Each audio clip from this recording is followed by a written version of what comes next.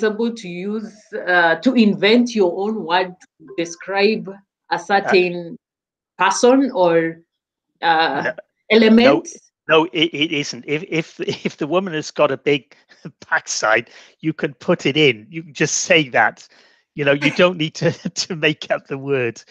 So if you want to say something, then just say it.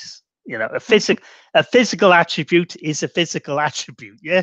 So if you say that somebody is well endowed in the right places or whatever, you just say it. Yes.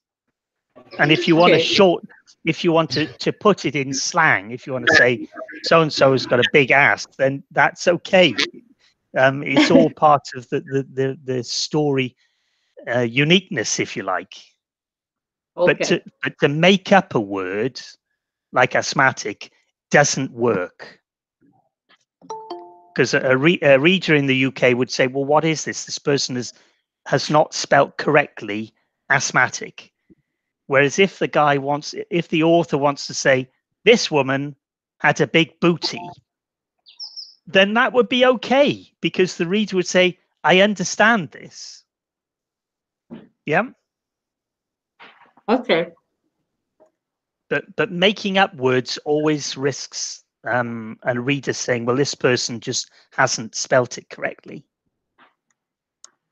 Mm-hmm. Mm-hmm. So the other thing I've mentioned later on in the slide is, think of the audience that you have in mind. So if you're writing for a Kenyan audience that understands slang and particular words, then fine, use those words. But if you're writing for a foreign audience, think to yourself, would they understand this? Yeah. Yeah. So always think to yourself, who is the audience? That's got to be the big driver. Here in the UK, we have thousands of slang words. But if I took that slang word and used it in as near as, let's say, France, or if I used it in Australia or Canada, people would say, well, we don't understand what that is, because it's a uniquely British slang word. So you always have to think, who is the reader? Where are they based? Yeah. Yeah. Okay. So if we've not got any questions, colons and semicolons, I don't want to go into this in great detail, but what this is getting at, if we step back a little bit, what this is really getting at is appearance of the story again. A semicolon and a colon is a way of breaking up a sentence. So some of the Jimmy, welcome to the workshop. I've just seen you join, and it's good to see you.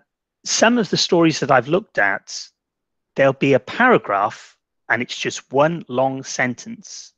So when you look at a sentence, ask yourself, is this too long? Can I break it? And you can either break it with a full stop, or break it with a colon or a semicolon, which is just a couple of dots. But it adds to the sense that this is a polished piece of work. Yeah, it's the visual appearance. It's the ability to use punctuation and grammar, which is so important, because it gives the impression that this is a polished professional piece of work. So have a look at these two clips on YouTube. We won't look at them now. I'll leave them with you, because they are brilliant, and they're about 6 minutes long, and they show how to use colons and semicolons. I never knew how to use these, but once I started using them, I found that they were very helpful for breaking up paragraphs and breaking up sentences. And you see on that page, on that slide, I say the benefit is the text is broken up. Also adds the sense the author is comfortable with punctuation. So I've looked at some pieces of work that have come through, and there's a lack of sentence structure. and it takes away from the reader's experience. We should all be aiming for workshop or bookshop standard presentation. The work that I write, I have a proofreader, and whenever I've written something, I send it to him. He lives in Scotland, and he goes through it and he chops it about, and he chops up paragraphs, and he puts in semicolons and so on. But it adds to the visual appearance.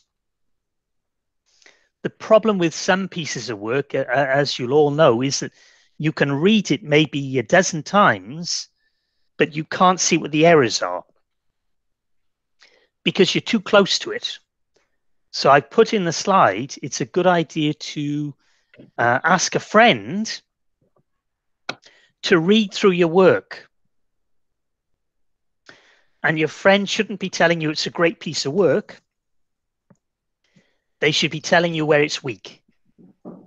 We all like compliments and being told that our work is good, but that doesn't really help us. It's by having criticism that we improve a piece of work.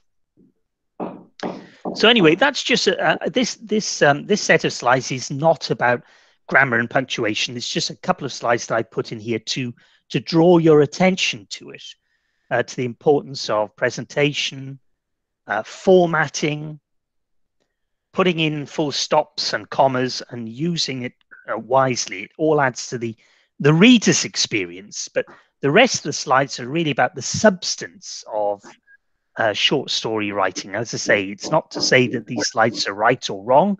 They're just a particular view. On tense, this was another problem that I had with some of the stories that came in, because there was a mixing of tenses. So you've got an example here. John had got onto the bus and was out of breath.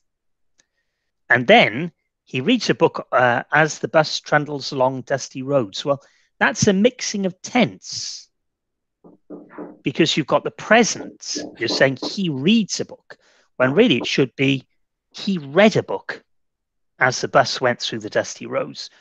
So again, this is all about appearance and the work being polished. Important to be consistent in the tense. Are you writing the present or the past? You can combine these, but it must make sense. Central character may be in a present situation, but thinking back about things he did in the past, people he knew, and so on. Then we have a mixing of tenses, but the reader must be able to tell which is which. So some of the stories that came through from the Writers Guild Kenya competition, some of the stories had a mixing of tenses, which didn't make sense. 1 minute it would be in the past, then it would be in the present, and then it would flash back again. So consistency is important. Yeah, anybody got a question? Juliet? Everyone happy? Yeah, I'm happy. I'm okay. Okay, and as I say, sorry if I'm pointing out things that you already know and you're already happy with. So it's just a very general presentation that we've got here. Philip, welcome to the workshop. I've seen you just joining. Okay, shall we move on? Character. Now we're looking at the substance of writing a short story. And as I say, please at any point stop me and say, I think this is completely wrong, or say this is completely right. Any questions that you've got, then please feel free to stop me. Okay. Short story is a difficult genre because themes and characters must be developed in a short space of time. There isn't the length available for extended introductions. Now, the first book I wrote was hundreds of pages long. And what that meant was that there were some chapters in there which shouldn't have been in there. And some of the readers of the book said, you could have shortened it by maybe 50 pages. But with a book, you've got the luxury of being able to keep writing. Whereas with a short story, which might be a few thousand words long and maybe 20 pages in length, you don't have that freedom. It's got to be a very tightly written piece of work. As a general rule, the story shouldn't be crowded with too many names or characters. Before you begin writing, write some bullet points about this person, some basic qualities. So a good approach when you're writing a short story is to do a map. A short map on one piece of paper where you start off with a central character and you have arrows showing the direction of travel, how the story is going to develop, who you're going to bring in, and at what point. So mapping it out beforehand is important. And as I say, with a short story, you don't have the luxury of giving a couple of pages describing this person. It has to be quick and concise. So I've given you an example here. You've got a wealthy man, he's an old person. A physically small, he's a thin man, and his clothes are loose because they're too big for him. He's got a thin face and he looks tired, and he's got a scar under his left eye. So you just got 1, 2, 3, 4 points. Just a couple of sentences, and you're already attracting the reader's attention, because the reader is looking at this and he's saying, if this guy is wealthy, why is he wearing clothes that are too big for him? Why hasn't he got the latest suit? Why isn't he smartly dressed? So he's thin. He's got a tired face. Why is he tired? Is it his work? Is it his family? So the reader, in the first paragraph, you have to introduce a character and immediately put some hints where the reader will say, who is this person? So with those 4 sentences, they're not even sentences, they're just bullet points. You've already got a mental picture of this person. You can see him standing there, thin. His clothes are hanging. His face is thin. And he's got a scar, and you're thinking, how did he get that? So with a short story, right at the beginning, set the scene. Okay, and as I say, with character, with a short story, it's got to be precise. It's got to be short. You don't have to spell everything out. You can leave it to the reader's imagination.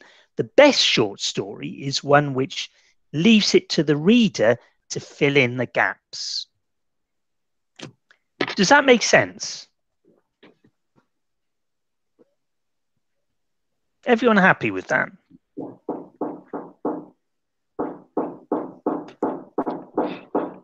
Okay, well, let's move on to the next slide. In just a few words, you started building a character, but without providing too much detail, because you don't need to. You're saying to the reader, it's up to you to create this person in your mind. I'm not going to tell you everything about him. I'm just going to give you a few loose points. The reader already has a picture in his eye for this person. And he's also wondering, well, who is he? If he's wealthy, why is he wearing loose clothes? Is it because he's a mean man? He doesn't like spending money? Or is it because he just couldn't be bothered? He doesn't take care about wealth and appearance. He's comfortable with the way he looks. So when you look at very wealthy people who have known poverty, who started off poor, they have a habit of saying, I don't really care about wealth. I'm not interested in appearance and expensive clothes and so on, because I have known poverty. It affects somebody's mental attitude to the world. Why is he looking tired? If he's got money, he should look happy, some would say. He should have a fuller face. Maybe he should be overweight. The image suggests he's not a happy man. Why isn't he happy? Has he got trouble with his family? Has he lost a child? And where did he get the scar from? So right at the beginning, in the first few sentences, the reader needs to engage with your central character and not to be over descriptive. So does that make sense? Yeah, it does make sense, but I have one. I actually belong to. I want to add a little assumption to your first paragraph where Yes. you're talking about the person wearing loose clothes. Is First of all, is there anything wrong with loose clothes? Nothing. There's Yeah, an assumption that there's an That's assumption that wearing anything loose is a bad idea, and I'm here thinking, whoa. And in the fashion and design world, some loose clothes actually look good. Yeah, absolutely, absolutely, Juliet. Yeah, you're quite right. It might be that this guy, his fashion is that he wears loose clothes. It might be comfortable to wear loose clothes. So, but you're kind of planting the seed in the reader's mind. You're saying there may be many reasons why he's wearing loose clothes. It might be, for example, that his house burnt down the day before and all his clothes, and he's wearing his cousin's clothes because he didn't have anything else to wear. There might be many, so there might be many different reasons why. But when you look at somebody and they're fairly thin, and you know that they're wealthy and they're wearing clothes, I guess I'm not so much getting at loose clothes, but the idea of clothes hanging on somebody. We say here in the UK that clothes hang on somebody because their body is maybe small and the clothes don't suit them. Now, it might be, as you rightly say, Juliet, that they just like it that way. They feel more comfortable. But sometimes it's for other reasons. So when we see people in the street here in loose clothes, we tend to think that they're not well. You come across somebody and maybe they were clothes that they were wearing a year ago and they're still wearing them now, but they look loose. And it suggests that their body has shrunk a little bit. So there might be many reasons why, but this is the whole point about a short story. You're adding to not confusion in the reader's mind. You're just saying, what do you think about this? Yeah. Does that make sense? Yeah, it does. And also fits to the whole idea of context, because probably if you're writing for a different audience, a different setup altogether, there are others who might feel having loose clothing is normal and they might read ahead without not being in suspense on what is wrong with that person. But Yes. then, like you're saying, if you're writing for the Europe audience, then having loose clothing is a bad idea. So again, I'm seeing the context applying in your explanation. So yeah, Well, I think I agree with you. I've got friends in Trinidad, and when we speak, they say, we come to the UK and you've all got loose clothing, but here in Trinidad, we prefer tight clothing. So it's it's almost a cultural thing. Yeah. So clothing, whether it's tight or whether it's loose, can be a cultural thing as well. But the whole point about the short story is to engage. So if the reader's gone past the first paragraph and is asking this question, why is this rich person wearing clothes that don't suit him? You've already put the worm on the hook to catch the fish. Okay. Okay. Yes. Okay. Should we move to the next page? And maybe before we go on, there is a question from Munira Hussein. Yes. She asks, in regards to leaving the reader to fill in some gaps, where do we draw the line between the plot hole and the suspense? Yeah, that's interesting because you're quite right. If you leave the gaps too open, then the reader will have no sense of focus or direction.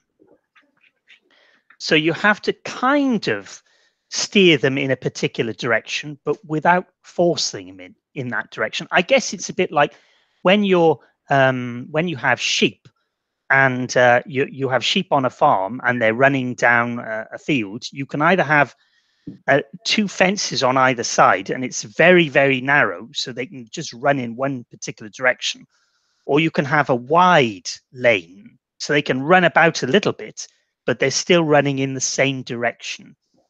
So you have to give some sense of direction. You're absolutely right. If you leave it too open, the reader is going to say, I might as well have written this myself because there are too many gaps. But in the interview with Sharon that I sent round this week, there was an interview with one of our authors. She's put in her feedback, she said, there's no need, if you're talking about a room, to describe everything in it, because a room is a room. So you say somebody goes into a room, they look around, maybe it's a hot room, a cool room, maybe the wallpaper is old, maybe it's got wooden floors, but you don't have to go on about it and describe it in a couple of pages. So the reader knows he's in a room and he can fill in the gaps. So I guess it's a balance. It's a good question. It's a balance. You must give some sense of direction to the reader, but without holding their hand too tightly. Now, they don't want to be dragged along. They want to use their imagination. Does that answer your question?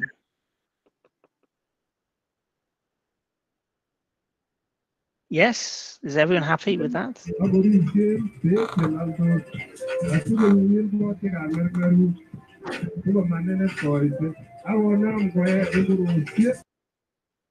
Yeah, I think she's unable to respond, but we can be able to get back.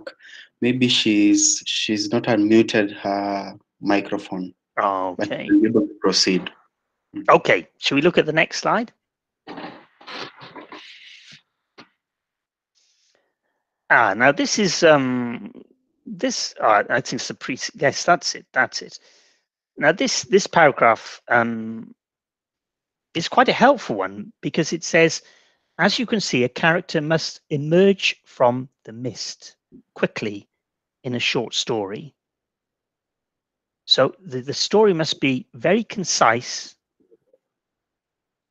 and characters must be created quickly. Your description should be concise without overusing words. You don't need flowery language. That's something that we all suffer from. By flowery language, it means that why say in 50 words something that you can say in 500 words? There's no point in overwriting or over-describing.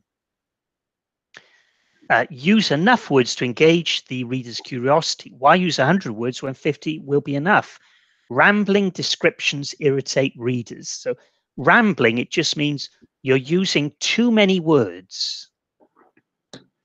It's not tight enough. This is why using paragraphs is helpful, because it gives you as the writer, it gives you a sense of finality. You think, I'm going to describe the character in this paragraph, and that's it, I'm going to leave it. So the paragraph structure makes it more concise and to the point. And I've given you an example here of another way of creating a picture, a mental picture, but saying to the reader, what do you think about this? Are you interested? Do you want to continue reading? And I put in, the woman sat next to the notice board at the airport, waiting for her flight to be called. She pushed back her graying hair, took out bright red lipstick from her expensive handbag, puckered her lips, applied the lipstick, then smiled at a young man seated alongside. Now, that's just a couple of sentences, but it's already giving you a picture of this person. She's got grey hair, so you're thinking, well, she's fairly elderly. but she's using bright red lipstick. So it suggests that maybe she's pretending to be younger than she is. She's got an expensive handbag. Well, what does that tell us about her lifestyle? Is she self-made? Is she rich? Is she married to a rich man? And it says she's put on the lipstick and then she smiled at a young man seated alongside. Well, why is she doing that? Did she put on the lipstick for him? Is she trying to find a younger man at the airport? So there you have a couple, 3 sentences where this person has immediately stepped out of the mist. We see who she is, and we're already wondering about her background. Is she wealthy? We're wondering, why is she interested in this young man? Is she interested in him? So in 3 sentences, we have a character, we have a context, and we have the reader thinking, who is this person? What is she doing? Why is she there? Why is she at the airport, sitting there on her own? Where is her husband? Where are her children? Is she a businesswoman? So it just takes a few sentences to create interest for the reader. So shall we look at the next slide? Please, if anybody is not happy about looking at these slides or wants to take it in a different way, then please let me know and I'll change. Everyone happy?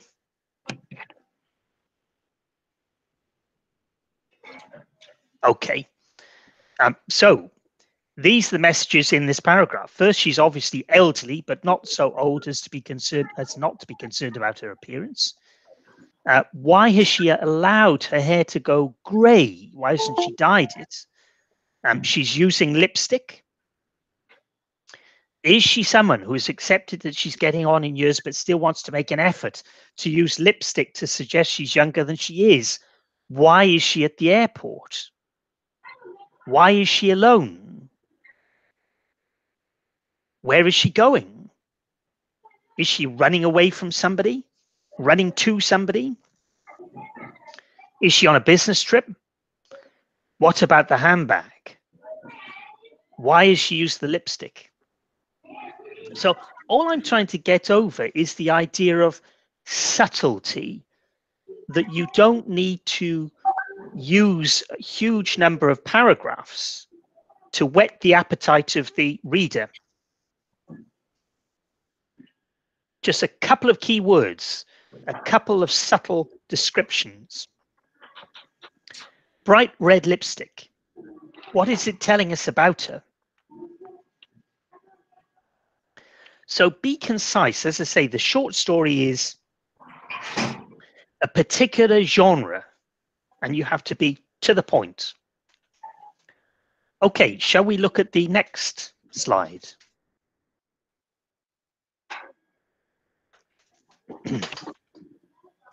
So you can see, just by using a few words, you attract the interest of the reader. You're already triggering questions in his mind. You don't need to be heavy-handed and use too many words. Keep it simple. Now, how do you describe the dynamics between people? Again, be subtle. You don't need to over-explain because we don't have the time and the space in a short story. So have a little look at this sentence. The old man took out a handkerchief, gently pressed it to catch the tear, the single tear, falling down the face of the young lady sitting alongside him.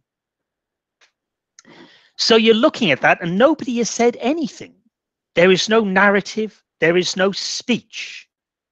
But what can you say from that sentence? And you're looking at it and you're thinking, there must be an intimacy between them for him to use his handkerchief in this way. So we already know about the relationship between these two characters.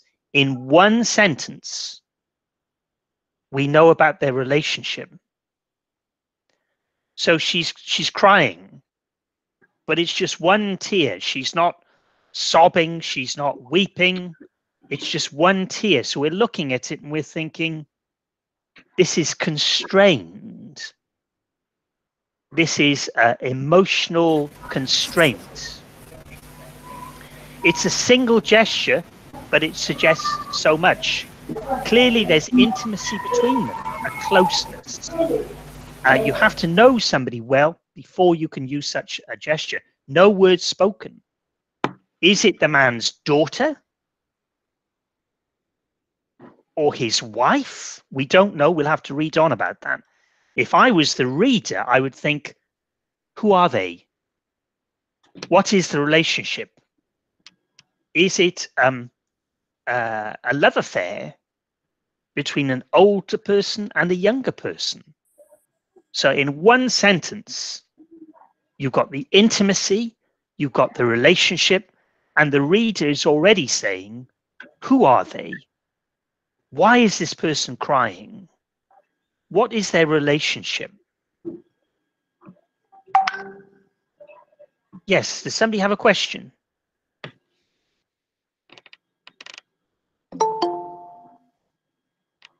Everyone happy? Okay, shall we move on? Unless anybody has any questions they'd like to ask. The reader is already thinking, why the tear? And a single tear, why not sobbing? Suggests restrained grief, and also that they share it. In one sentence, you sketched an intimacy, deep affection, shared grief, maybe, in a few hundred words. Better to leave it to the reader to visualize, to raise his own questions, and probably to answer them himself. You don't need to lead the reader by the hand. The reader already understands that there is a relationship between these people, and it's a very close one. What about this one? And we've all experienced this. We've all come across it. The young man closed his eyes as the woman alongside continued speaking in a high-pitched tone. His face was calm, and she continued looking out across the shopping mall. Now, how many times have we seen this? In shopping centers, airports, and you've got a man or a woman and they're sitting there and they've got their eyes closed, you know they're awake, and you've got somebody alongside who is chatting, and you know that the person's closed his eyes because he doesn't want to listen, and the person alongside doesn't even know that he's not listening. But the fact he's got a calm face suggests he's experienced this before. He's been nagged, if you like, but he doesn't mind. It's part of the dynamics within their relationship. What does this say to us? He's closed his eyes because he probably doesn't want to hear any more. He's probably thinking, she's always doing this. She's always talking about things which I'm not really interested in, but I'm too polite, or we love each other, and I don't want to tell her, will you please be quiet? So I just let her go on and on and on, but I'm going to close my eyes and think about something else. I'm going to think, I wonder who's going to win the football match this evening. No sign of irritation on his face. He looks quite relaxed, probably because he's used to it. He's accustomed to it. It's part of their relationship. He looks like what we call a henpecked husband. Yeah, it's a husband who's just used to his wife talking, but they love each other. So in one or two sentences, you started describing the nature of their relationship. So this example and the previous one, they show how in a short story you can achieve so much with so little. Does that make sense? Yeah. Any questions anybody wants to come to?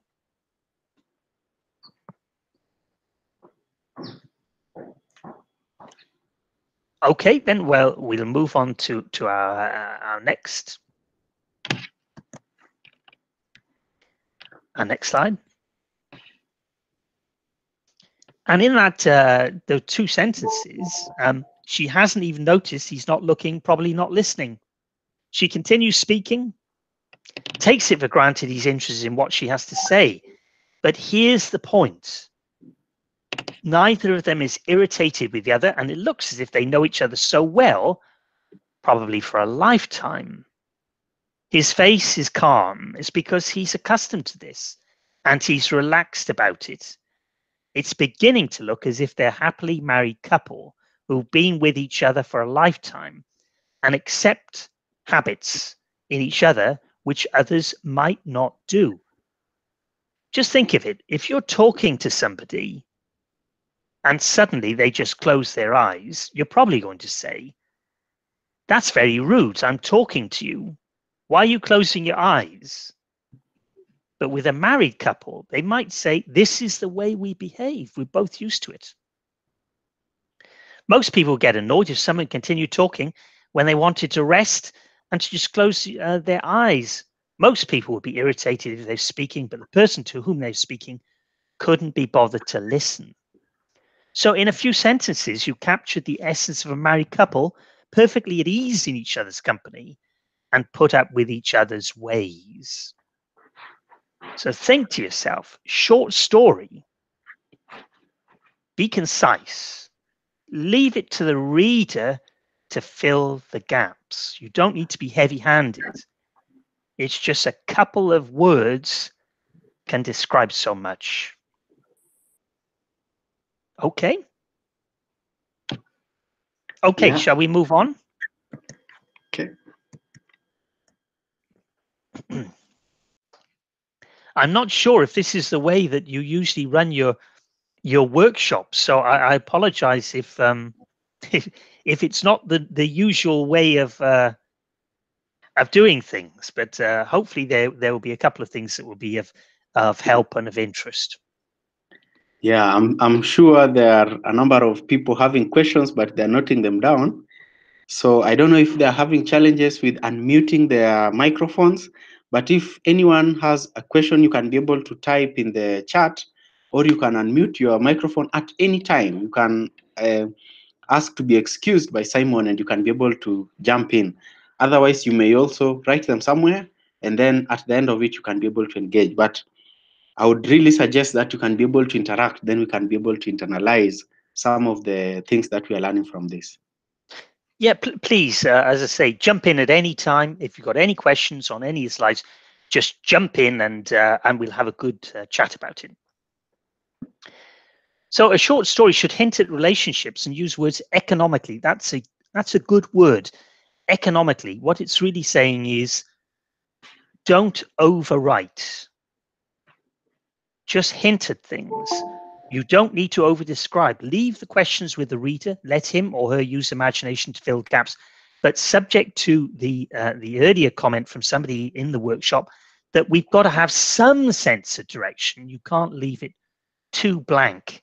So it's a matter of balance. Get the balance right, but not too much detail. Readers like subtlety. I've read stories recently, and particularly in the horror genre, which I really, personally, I don't like it at all. And you find that people will describe acts of violence in great depth. And they might describe blood all over the place and body parts and goodness knows what else. And you read it and you think, this is unnecessary. Description of violence. It doesn't add to anything. So we must be subtle. You can describe a violent scenario, but without describing any violent acts within it. You can leave it to the reader to say, I know what happens next. This person is going to get beaten very badly. And it's not described in the story. Excuse me, Simon, I have a question. Yes, Edith. You're welcome. Okay, so my name is Thank you, thank you. So, just on the context of using words economically, I write historical fiction, Oh, I like that. and I really have difficulty with this because if you use words economically, that means that a lot of readers don't know what is going to happen because you have to feed as much information as possible because they are historical accounts. So, what do you think about this, especially in this genre? It's tricky in a short story drama, and I can mention, I can understand exactly what you're saying because I wrote a book set in the Second World War a few years back, and I wrote about the battlefields and the generals and locations because I thought it was interesting. Yeah, I sent it to my proofreader. He said, "Simon, this is too much detail." And he said, "This has all got to come out. You've got to strip it back. If you want to write a history book full of facts, this is brilliant. And there is a room for that." He said to me, "If you want to write a history book about the Second World War, then write one. But don't write a story which is really a history book by a different name." Yes. Wow. So as you rightly say, you've got to give some context. You've got to say, this is the historical setting. And it's about, for example, if we look at a civil war. Yes. If we have a civil war, we have to set the context. We have to say who is against who. We have to give some names of leaders. We have to describe some events. But that's part of the wider architecture. The story might be about how one family coped in that situation. So you have a family that's split. So you've got some brothers who are on one side and other brothers on the other side. So you've got the architecture, if you like, which is the Civil War. And we have to tell the reader, we have to say, this is what the Civil War was about. This was the context. These were the leaders. So we describe that, but not to the extent that it displaces the human element. The short story is about the human dynamics. So what you don't want is a history book, but with a couple of human elements within it as a kind of afterthought, yes? Yes, yes.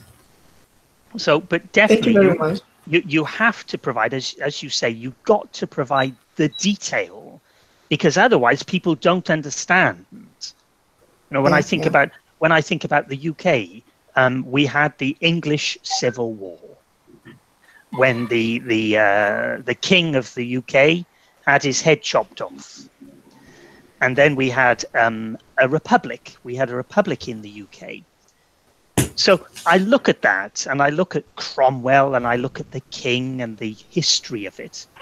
But if I was writing a story, I'd have that as the architecture, and I'd refer to it, but it would be about the humans in that situation, because the English Civil War was a terrible time when thousands and thousands of people were murdered. And you had these battles across the country.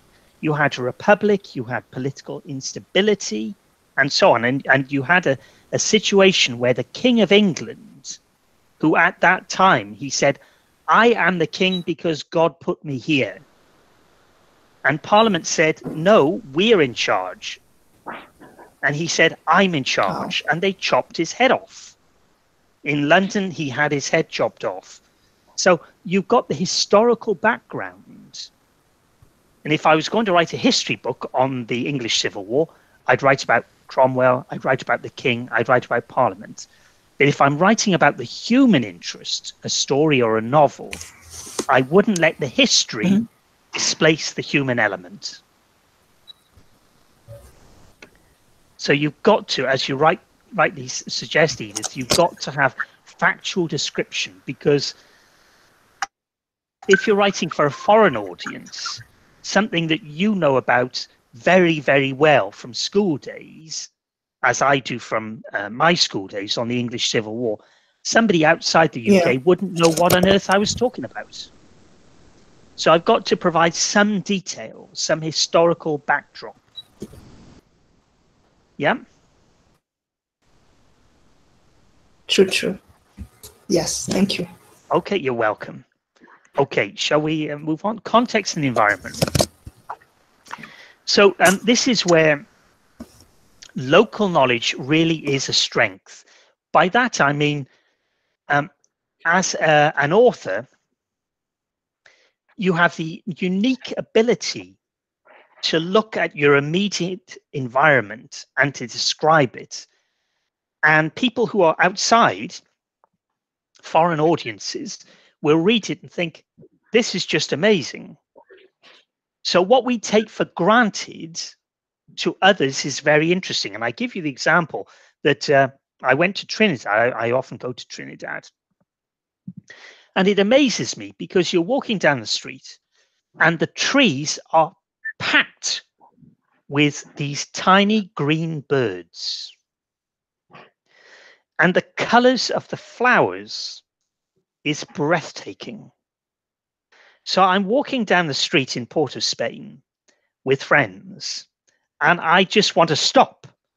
I just want to look at everything. It's just, for me, it's a feast of color. I just cannot believe what I'm looking at. But for my friends, they're saying, what is wrong with you? Have you never seen a bright red flower before? Have you never seen green birds? And I say to them, no, I haven't. Not like this.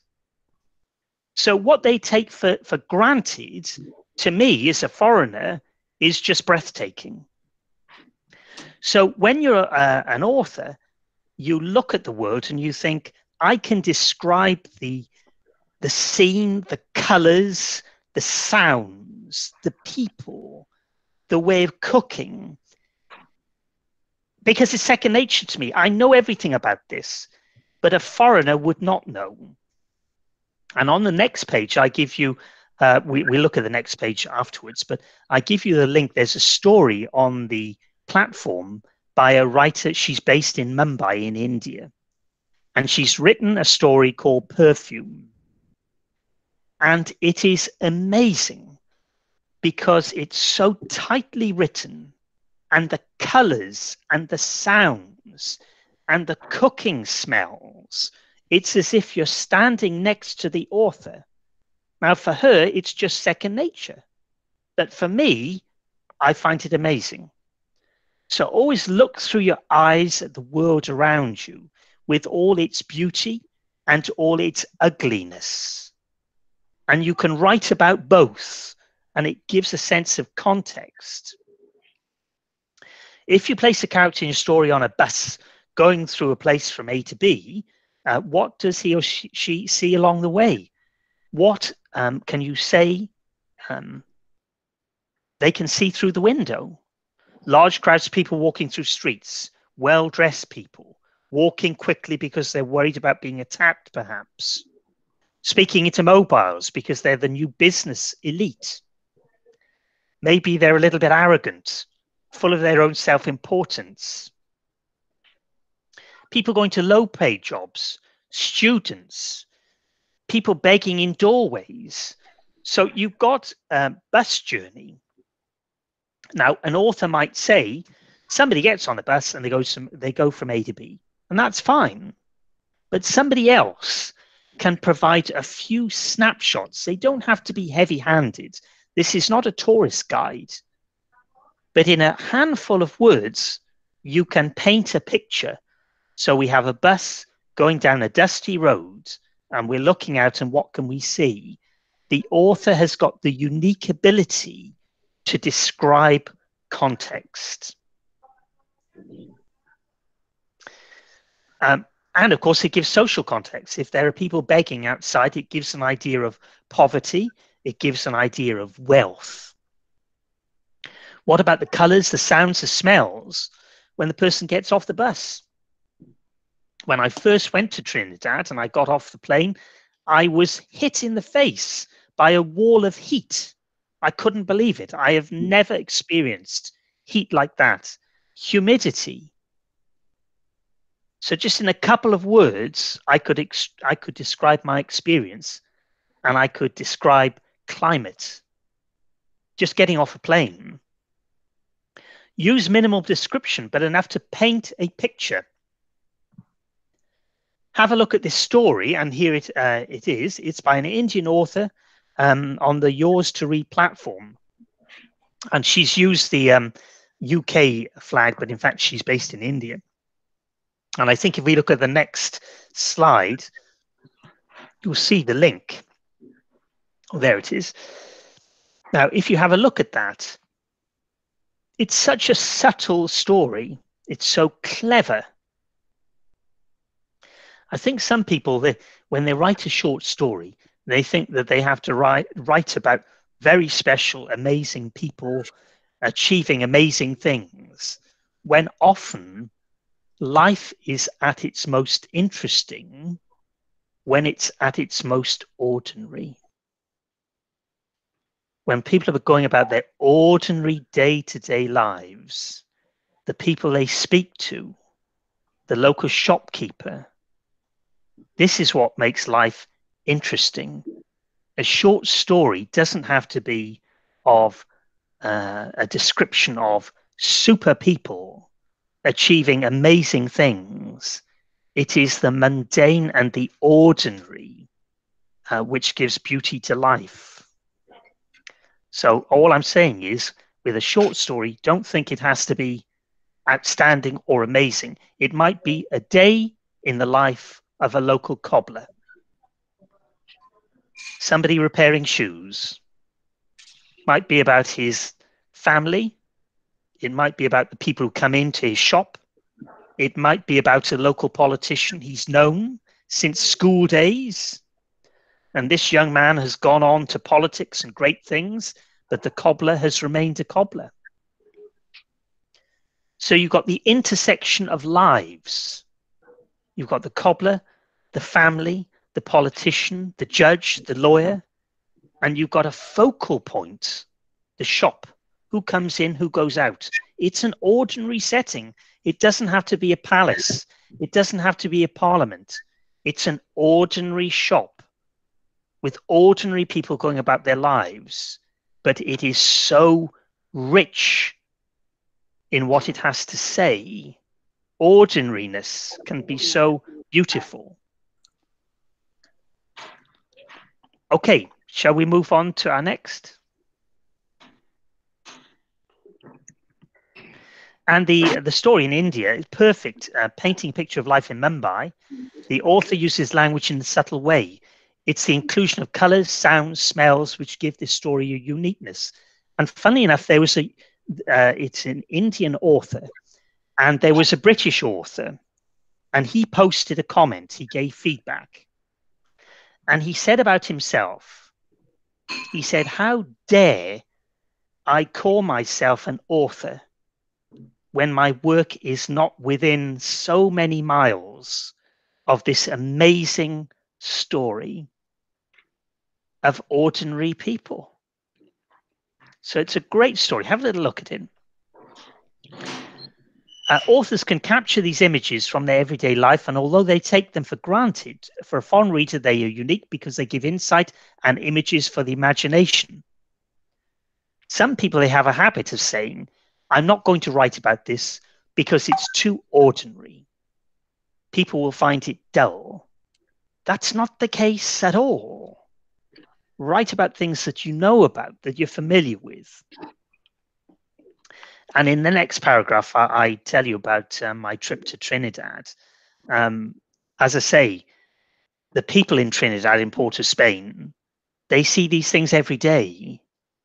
But for me, they are amazing. So always draw upon your local experiences and your local environment and what you see, because foreign audiences will always find it very interesting. So, for example, there's a detective. So I've forgotten what the name is. It's written by a guy called McCall Smith, and it's about a detective agency in, I think it's in Botswana. The Ladies Detective Agency in Botswana. You can check it on Google. And it has sold millions and millions of books. And it was made into a TV series here in the UK by the BBC. But it's about ordinary environments and people doing extraordinary things within it. So always look for inspiration from what's immediately in front of you. Okay, shall we move on to our next slide? Local language and culture. Using local language or vocabulary is excellent if it helps to establish context. Words used or sentences must be translated in brackets alongside, otherwise the reader won't know what's going on. References to local foods, methods of cooking, fruit, vegetables are all fine, help paint a picture. Going back to the first paragraph, a while ago, and I don't think the author is in this room at the moment, an author who's a member of the Guild put in a short story, and it was about political corruption. And it was a brilliant story. I really liked it.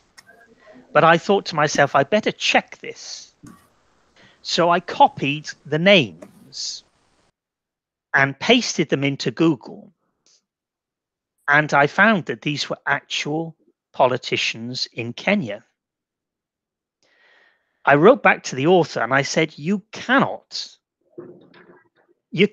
use these names because we're all going to end up in court being sued. He said to me, it's all true. This politician is corrupt and I have a right to say it. And I said to him, you don't. We must be careful not to use names of actual people because we can end up in trouble in court if it's not true. And even if it is true, we can still end up getting into trouble. So what I'm saying is avoid using real names. If the person is still alive, if the person is dead, then maybe. But then again, we have a saying that you should never say anything bad about dead people because they're not around to defend themselves. Yeah. They can't answer back.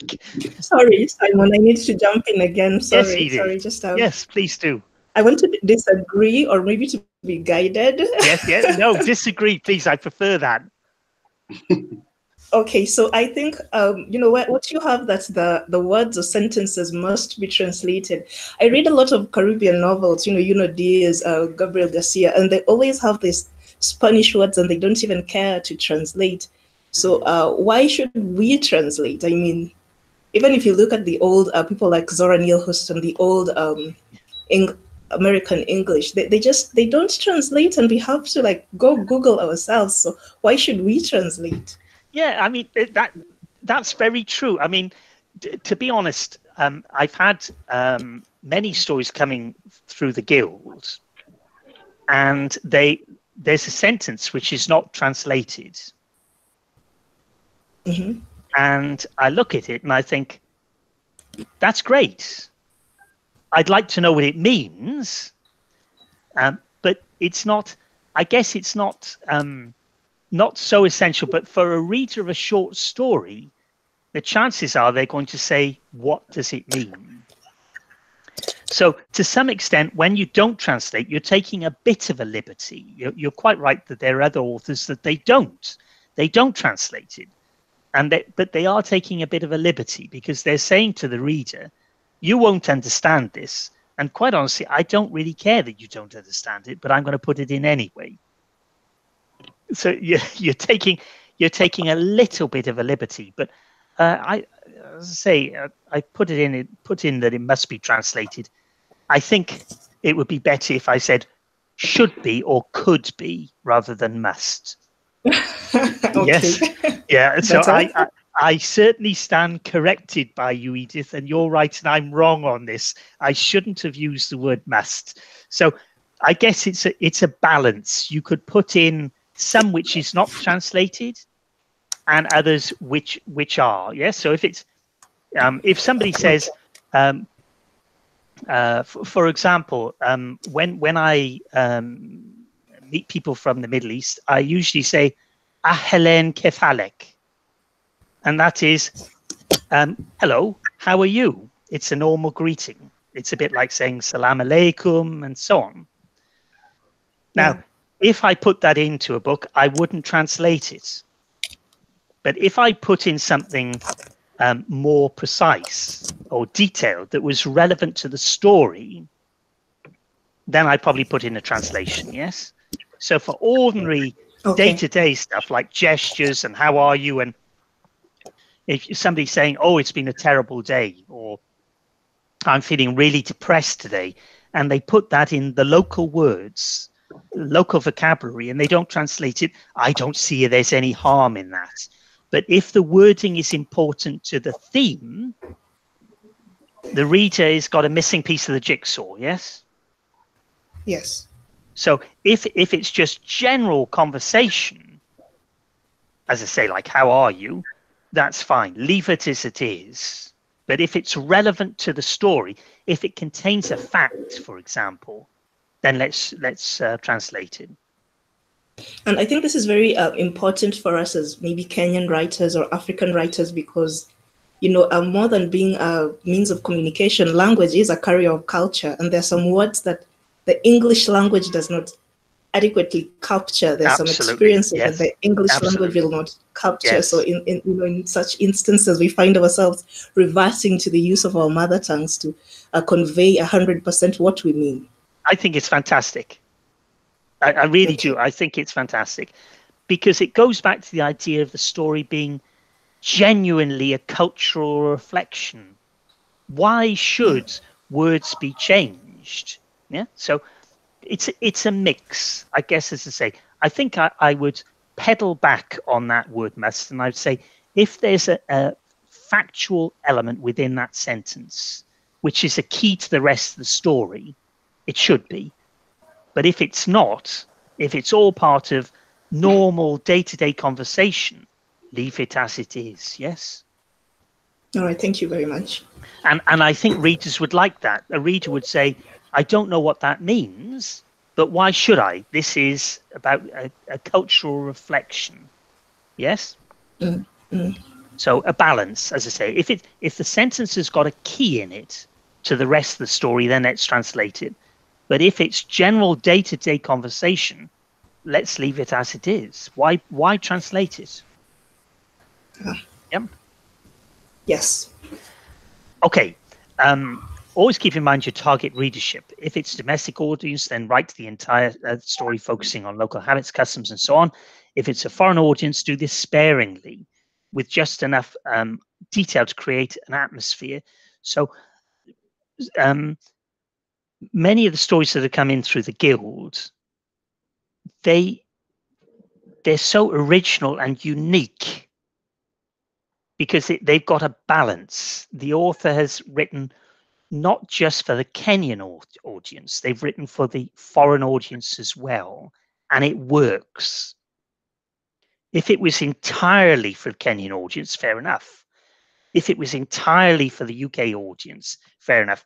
But if it's a cultural piece, then it shouldn't try to adapt. Yeah, the uniqueness of the story is in its language and culture. Because as you say, when you look at the English language, it can be so clunky and lacking in subtlety and sensitivity, yes? So let's use local language as well. Okay. That makes sense? Yeah. Yes, it does. Okay, let's have a look at our next slide. Oh, how to start story, and this isn't set in concrete. It's I'm treading on very thin ice here because some people will look at it and they're going to say that's not the way to do it, and others will say yes, that's the way to do it. So nothing is set in concrete. But having said that, you must capture the reader's interest in the first few paragraphs, or you've lost him or her, and he'll probably put the story on one side. And I think that's got to be true. With a long novel, if it starts off slowly, it's not a crime. It might pick up speed later on. But if it's a short story, you have to hook the reader fairly quickly. That's the nature of the genre, yes? You've only got maybe 20 pages. So you've got to catch the reader right at the beginning. And I've given you an example here. The young man stood at the edge of the rooftop of the 20-story hotel building. One sentence. He looked down into the street below, watching the crowds. 2. He thought of his wife and his daughter. 3. What are they going to say? The investigation of the bank was drawing to a conclusion. Soon they would know what he'd done. Closed his eyes and jumped. So you just got a few sentences there. You've got a young man on the roof, married, daughter, something has gone wrong in his life, and he's jumped. He's committed suicide. Now that's, as an opening paragraph, the reader is immediately thinking, who is he? What is this crime that he's supposed to have committed? Why is he so desperate? Why has he done this? Must be a pretty terrible crime, because he's got a wife and a daughter, and he said, it's not enough. I'm still going to jump off the roof. So it must be something pretty terrible. So within the first few sentences, we know something has gone terribly wrong in this man's life. So start off the short story. As I say, this isn't set in concrete. It's just a suggestion. But start off with something that immediately grabs the reader's attention. And there might be many different reasons why he's up on the roof. But that's for the rest of the story. That's what it's all about. You're leading the reader in to the rest of the story. He's got to think to himself, yes, this is interesting from sentence 1. I want to stick with it. Short stories, people become bored very quickly if you don't catch them at the beginning. So shall we have a look? Yes, thank you. Less than 80 words for your complete story or the background to it. The central character is a family. Not enough for him. He's committed suicide. He's been involved in a crime. Either he works at the bank or he's a customer. How did he get into this mess? Also, is he correct? The twist in the tale may be that he was wrong. Perhaps he's mistaken. This may be the twist in the tale. Perhaps the crime had been committed by someone else. Perhaps the investigation would have found him innocent. Perhaps his wife was the criminal and he was covering up for. So we digress. We go off in many different directions. There may be many explanations. It may be that the person wearing the loose clothes is wearing it for very good reasons because he likes loose clothes. But the whole important point is drawing in the reader. The opening paragraphs must inform or form a basis of the rest of the story, and for neatness, they must be linked back from the closing paragraph of the story. As I say, it's not set in concrete. These are just general suggestions as to the typical structure. Okay, shall we have the next slide? These are about 6 minutes. These links are about 6 minutes long each, and they're worth having a look at. To some extent, they're stating the obvious, but have a little click through on how to start, because it's a devil of a job starting a new story, because you're sitting there, you're wandering around and you're thinking, how am I going to start this?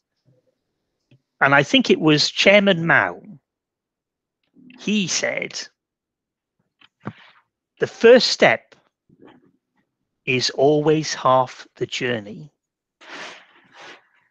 because the first step is always the most difficult. Once you've made it, you can keep walking.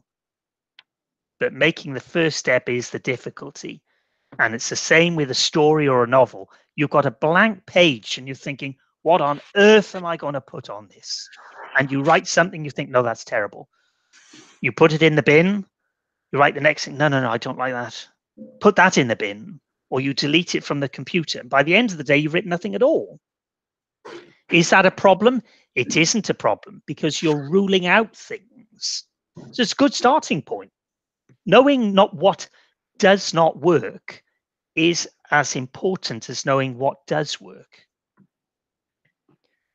So making mistakes.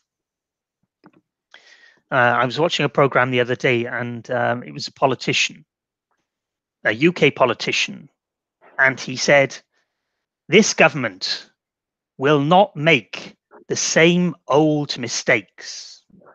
He said, we've got plenty of new mistakes to make.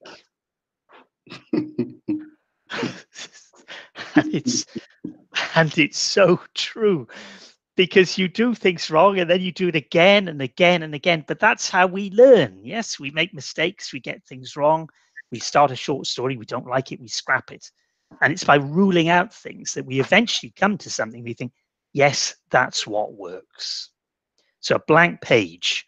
Who is going to step out of the mist? Who is the character you're going to create, and what you're going to do with him or her? So have a look at these links for the short story. Okay, shall we see our next bit about themes? Important that the short story has a few themes or strands running throughout it. A story which wanders loses focus. So that's another point about a short story. The book that I set in the Second World War, the proofreader told me, he said, this is just wandering all over the place. It's lacking focus. I said, well, what are you telling me? He said, I think you should take out this chapter, that chapter, and that chapter. I said to him, I really like those chapters. He said, we're not concerned with what you like. You're not writing for yourself. You're writing for others. Take them out. And I took them out. So a story which wanders all over the place looks a bit of a mess. Maybe the opening paragraph is effectively the end of the story, and the rest of the story goes back in time to describe how we got there. So in the examples, the young man is jumping off the roof. The rest of the story says, how did he get there? The old man and the young woman, how did they reach this point? Where he's comforting her. The rest of the story may describe a loss, a family which has been broken or whatever. Has to be some linkage. So the short story must be cohesive. It must be neat. Although some people say a rough story with jagged edges is a good thing as well. As I say, this is not set in concrete. But remember, you've got a limited space in which to tell this story. It's like a very small canvas that you're going to paint a portrait on. So we have to be careful and concise. Okay, do we have our next slide? And I think this might be our last slide. You have a choice when writing the conclusion to your story. First, you may use it to draw together the main themes and then link back to the beginning. This is the usual way of going about it. But a really good story is one which has a twist in the tail. People like an unexpected ending where a reader says, gosh, I was never expecting that to happen. It's probably a better approach. It's more unique. It's more creative. To give you an example, a famous author here, Jeffrey Archer, wrote a story about a central character and its experiences, and everybody thought it was a person. It was only right at the end of the story that it turned out that the main person was not in fact a person at all, but was a cat. And it worked well. So an unexpected ending is great because it gives the author freedom to give a surprise. But leaving a story hanging in midair is not a really good thing. I've read a number of stories lately where you get to the end and you say, well, what's next? And there isn't a what's next. And it's left kind of open-ended. So for structure, short story would bring it to an end, a neat end. Although you might say, well, we can have it open-ended because the reader is left wondering what happened next. So to give you an example, let's say we have that old man and the young woman, and the last paragraph, it says, the old man wiped a tear away from the young woman's eye. Full stop. That's the end of the story. And you think, well, that's not good enough. Did they go home? Did they fly away? Did they live happily ever after? All you've told me is that he wiped her eye. But that may be a good enough ending in itself. So there are many different devices. Okay, so any questions on what we looked at?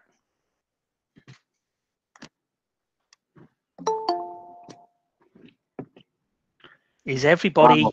Thank you. Thank you very much, Simon, for making the discussion so practical and taking us step by step. You know, in many cases, you'd find, you know, you had maybe someone telling you about all this, but the illustrations made it very easy to understand. I wrote so many notes that I think I have another presentation from this. Well, I've really enjoyed it, and I've really enjoyed the interaction as well. It's been great fun, and I've learned a lot from you as well. So I thank you for your time. Yeah. So maybe before you go, I would wish to invite questions if anyone may be able. If anyone has any question. Yeah, I have a question. Yeah. Proceed. For example, in your short story, Yeah. if you decide to maybe quote lyrics by a popular musician, Yeah. maybe song lyrics, are there any copyright issues? Do you need permission from the extent? Yes, there can be copyright issues. You're quite right.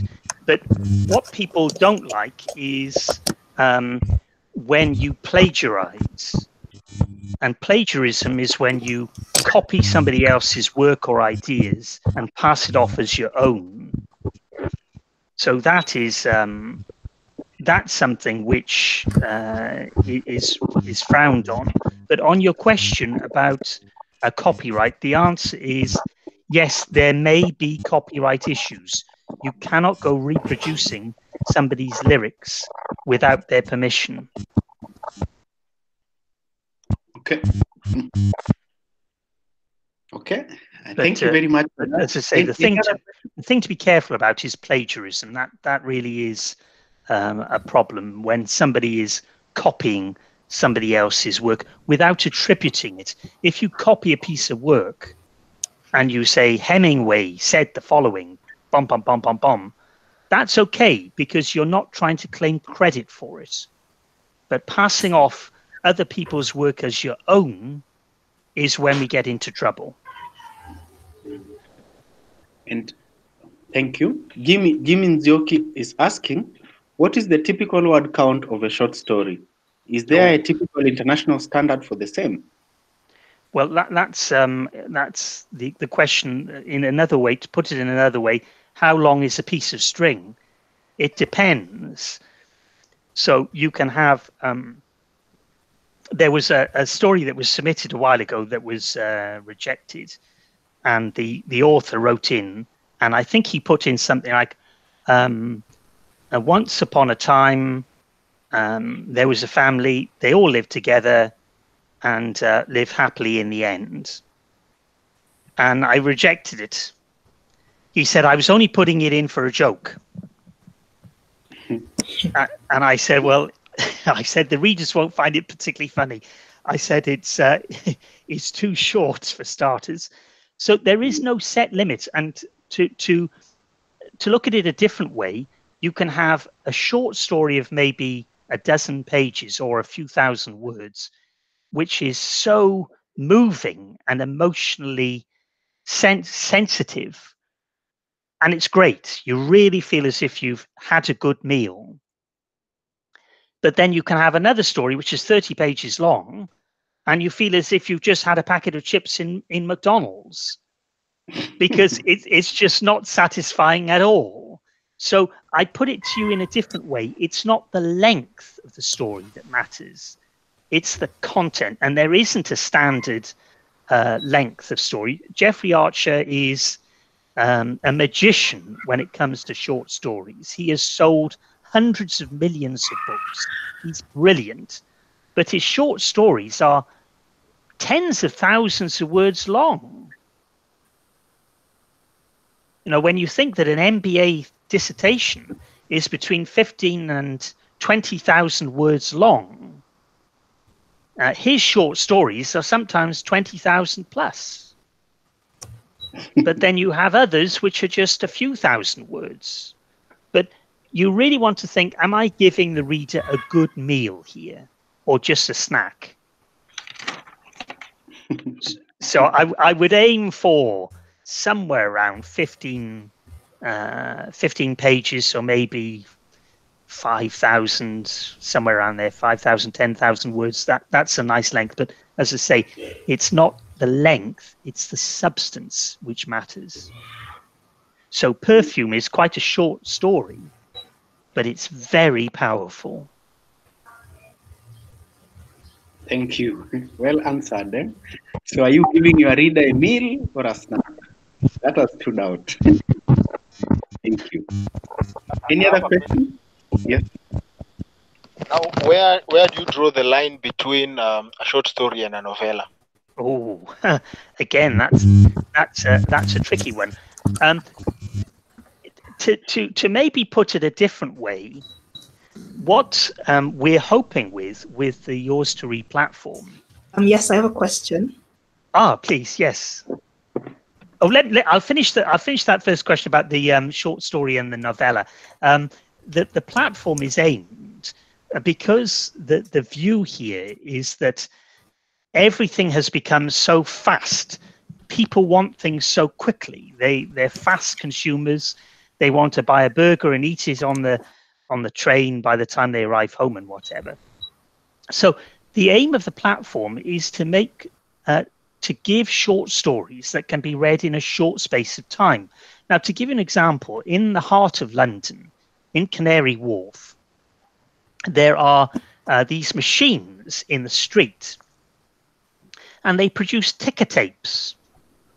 So you press a button and you can decide whether you want a story that takes 5 minutes to read, 10 minutes, half an hour. You press a button on the machine and it literally produces a strip of paper with a story on it, a randomly selected piece of paper, which I think is environmentally unsatisfactory. But anyway, so you've got different types of stories, different lengths.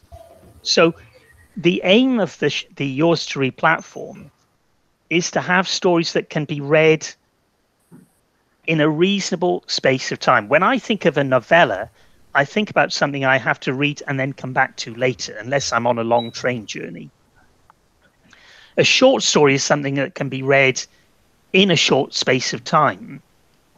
As I say, maybe waiting for a train or an aeroplane.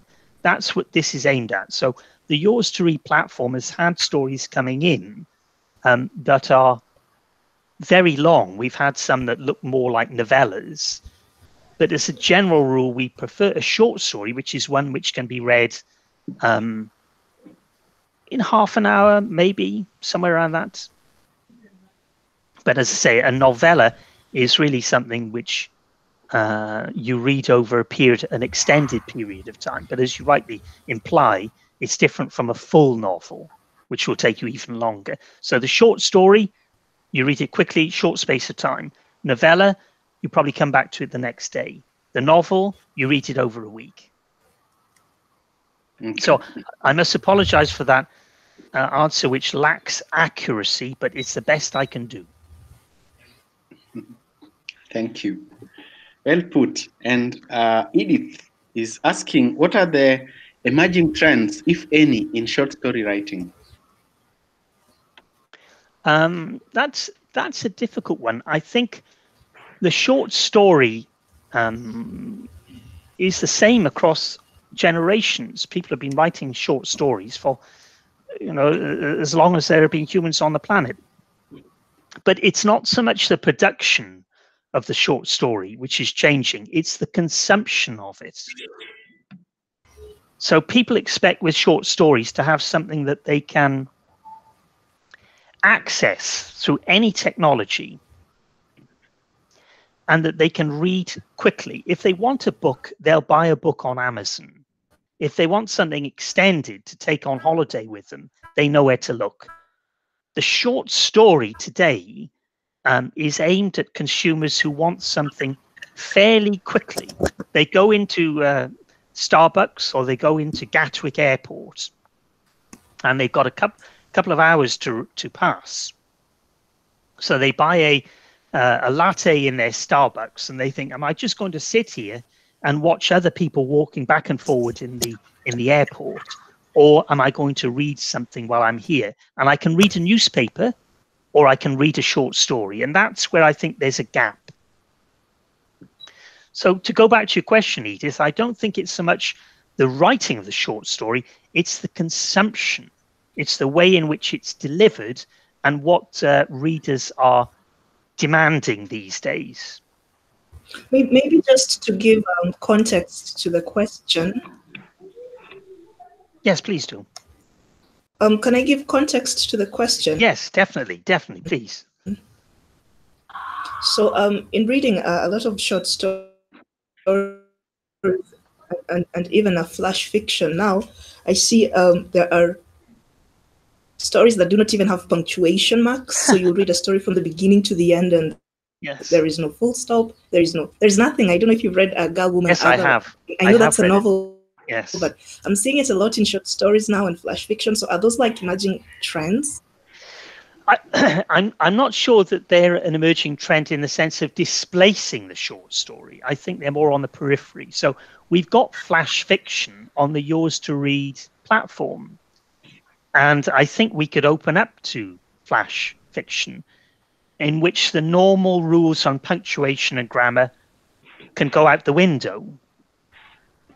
So I think there's a gap for it, but I can't see the short story disappearing or merging into flash fiction where the normal rules of punctuation do not apply. There's definitely space for flash fiction, and there's a particular type of consumer for it. I mean, there's work on the platform which it's not really my cup of tea. For example, we've got science fiction on the platform. We've got horror on the platform. Now, neither of those genres appeal to me at all. I look at it and I think, oh, I find them not very interesting. But that's just me. There's obviously a demand for it and there's a gap in the market. So there's a gap in the market for flash fiction and for stories that are written without the normal rules. But what I hope with this platform is that we focus on the short story in the usual construction, where it's proper in terms of grammar and punctuation. So it's something that lasts the test of time. The short stories that we have on the platform, they will last for years, even though they're written by authors who are doing it for fun. They're not professional authors, but these stories will last for years. Flash fiction is just that. It's just a flash. It will be here today and it will be gone tomorrow. It's like a story written on a hamburger wrapper. You can read it, but the wrapper will end up in the bin and nobody will ever remember it. But to go back to your point, Edith, there's definitely a kind of fragmentation on the short literature side, where we have the short story in its traditional format, We have other short stories where, as you say, it's just without any punctuation at all. And we have the flash variety, where it's literally maybe a couple of paragraphs. Thank you. Okay, so does that answer your question, Edith? Are you happy with that? You happy? Okay, thank you. Are you happy with it? Yes? Okay. Okay, you're welcome. Thank you for the question. Okay, so I think we should be concluding shortly, but I would ask that you may be able, just if there is something you'd wish to mention in the site, or maybe a direction or something you'd wish to mention regarding the site, especially the bit of getting paid when your story is downloaded. I think this is of great interest to the writers who are here. And the site is projected. Yes, thank you for mentioning that, Gabriel. I've got mixed feelings about answering that, because what I didn't want to do was to come to this workshop like a traveling salesman and to say, this website is the best thing that you will ever come across, and you must get onto it. I didn't want to come here and make a sales pitch. I wanted to have a conversation. I wanted to learn from you and to present my slides. So I'm not going to say much about the platform because you can visit it yourself. But as Gabriel rightly says, what we've now got is a payment facility within the site, which allows authors to set a price for their work. So the method of payment, I think, is PayPal.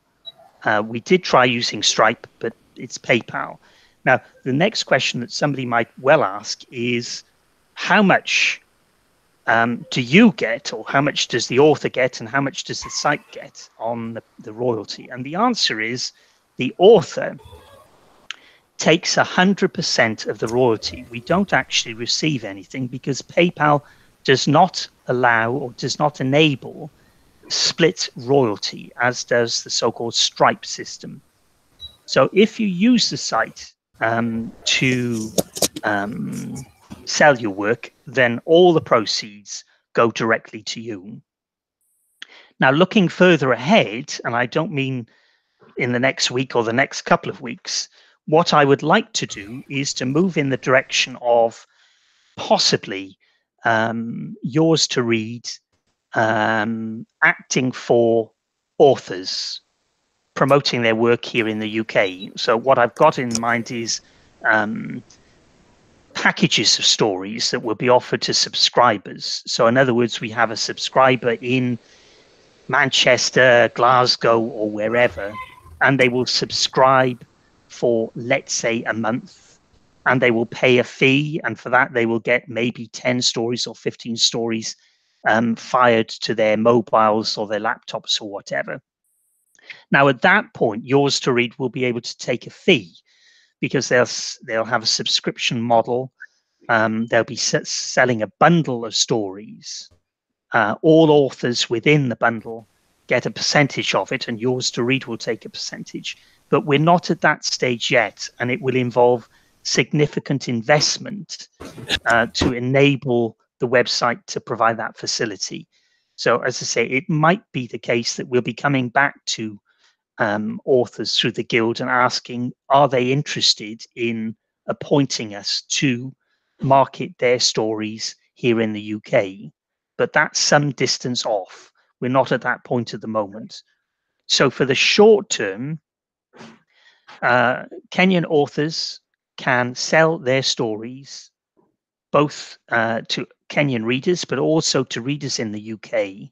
They can do it via the website, and they take 100% of the royalty, but it will be in their hands to promote the story. In other words, through their Twitter accounts and whatever, and also asking friends and family to download the story from the website to attract other readers' attention.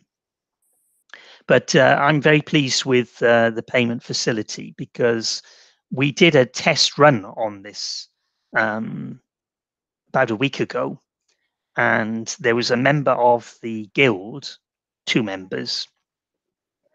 And I asked them to put their stories up for sale on the website, and I downloaded it. I bought the stories. And it was amazing technology because they uploaded the story in the morning. I downloaded it at midday and I paid, and they received the money in their account in the afternoon. Well, this is just amazing technology that you can have an author in Nairobi uploads a story into the platform at 9 o'clock. At 10 o'clock, somebody in Paddington, London downloads it. And 12 o'clock, the author in Nairobi receives a credit into their PayPal account. I think that technology is absolutely incredible. But for authors getting paid for their work, it's certainly something that I would invite you to have a little look at. But I have no vested interest in it because, as I say, we don't receive any fees ourselves. But please make use of it because it's there for you to earn money for your stories. Okay, thank you. Okay. So I'll have to request and able to share later on, because there is a WhatsApp group that we have set up for all of us, the people who wish to grow more and share resources regarding short stories. There is a WhatsApp group that we've put together, which Writers Guild and Yours to Read will be sharing resources and providing guidance so that you can be able to write more short stories and explore platforms through which you can be able to sell them, or you can be able to get them published and earn from it, which you truly deserve. So we shared the link of the platform at the chat. You may be able to check, and then you follow and join the WhatsApp group where the further conversation will go on. But for now, because of time, I'll really have to ask you to help me thank Simon. But before then, I'll ask him if I can be able to give him 30 seconds or so to just give his concluding remarks. Then we can be able to finish our session for today. Okay, well, for the concluding remarks, I'd just like to thank Gabriel for being such a great colleague. It's a pleasure and a privilege to be working with Gabriel, and I'm very grateful to him. I'd also like to thank everybody in the guild for having posted stories to the website. They have been excellent, and if you look at the feedback that you've received for some of your stories, you'll see that the UK readers have really enjoyed them as well. So I'm very grateful to you, and I hope you will continue posting work to the website, because your work enriches the website and it makes the project worth doing. So I'm very grateful to you, and I'm very grateful to you for this workshop and for your conversation, and I've learned a lot from you. So thank you again, and I hope you keep safe and you keep healthy and you stay away from crowded places. As you know, the UK is in a bit of a terrible state at the moment. I hope it'll pass soon enough. But I wish you all good health, and please keep in touch. Please keep posting to the website. And anytime you want to send me an email with any questions, or even if it's just to say hello, I will welcome it. Any communication will be brilliant. So I'm looking forward to hearing from you. Keep safe. Thank you very much, Simon. We are really grateful to have the partnership and to have you lead this session. As I noted, and I think I'm talking on behalf of many other people, you made the session in a way that it was very practical and someone would be able to follow, or will be able to grasp what you are saying in regards to the short story. So I'm hoping that we can be able to do more of this, and our partnership between Yours to Read and Writers Guild is making this better. So I was going to mention at this point that every month we will be having a workshop on short stories, which we will facilitate together or the modalities of facilitation will be communicated later, but it will be done in collaboration with Yours to Read.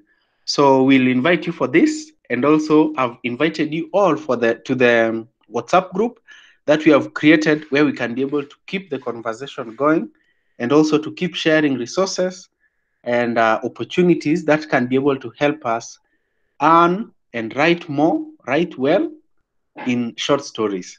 So I invite you to both and wish you all the best in all that you do. So our initial plan was to have Patricia.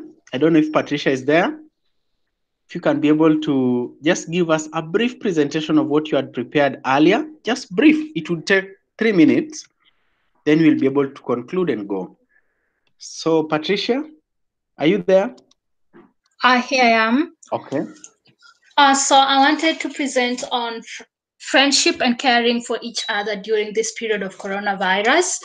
As you know, right now, all of us are in the house and you can't go and visit your friends. So I just want you to be concerned about your friends.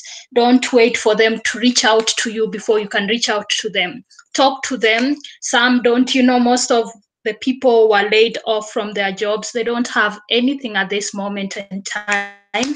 Please just check on how they're doing. If you have something small, if you're that lucky to have a little bit, if you can share, please, with other people that you feel like they'll need it, I think it will be a good gesture. Another thing, you can also find a common topic that you can talk with them. There's WhatsApp where you can do video calls and everything. So check on them on WhatsApp and find a topic that you can talk together, or share some of the resources. If you have resources that you feel like it can benefit them, please share with them and everything. And it was a big presentation, but for now, I'm going to stop it over there. And friends, it doesn't mean people in your age gap alone. It means also the elderly, which are very prone to this one, to corona. So you can also look around if there's elderly people you can reach out to and talk to them and ask how they're doing and everything. And if you have a friend in isolation, I have 2 friends who tested negative or positive, so please send them. I'm using this one, but please, what I've been doing with them, I've been sending them very funny videos and everything, so that to cheer them up, they don't feel they're alone and everything. I try to send them very funny stuff, and so that they don't feel like they're alone. And avoid misinformation.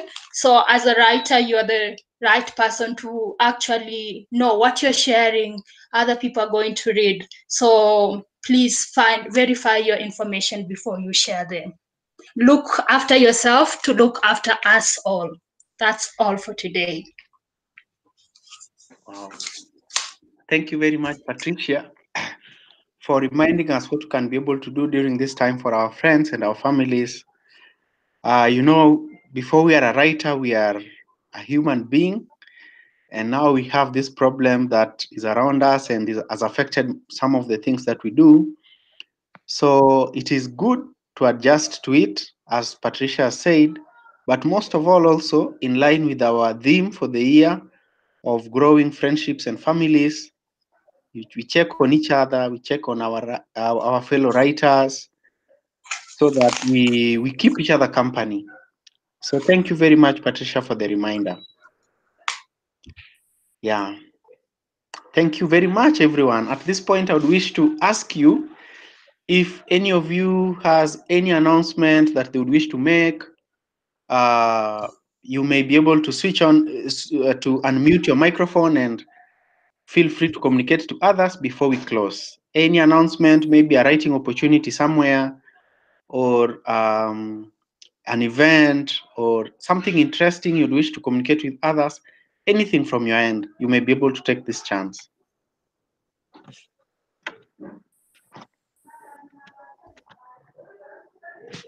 Anyone? Okay, so there being no one with a question, okay, I can see Hassan is saying thank you. We are grateful, and I think Simon deserves our appreciation. So Thank you, everybody. Thank you very much. Have a good weekend, and we'll be in touch, Gabriel. All the best. Thank you very much, everyone. All the best. Bye-bye. Bye.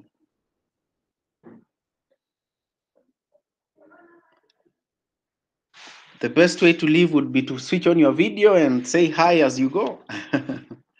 But we are done for today, and we are grateful. Next week we will have another session on the topic will be freelancers paradise. So we'll be sharing about all it takes to be a freelancer and some of the things that you can be able to do to be more effective as you freelance or as you write with no specific commitment to any setup. You are not writing for any unit in specific. So you write for many people, freelancers paradise. So we'll be able to share more information on the same.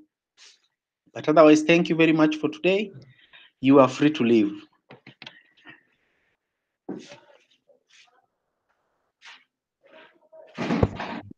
Thank you. Shannon, bye-bye.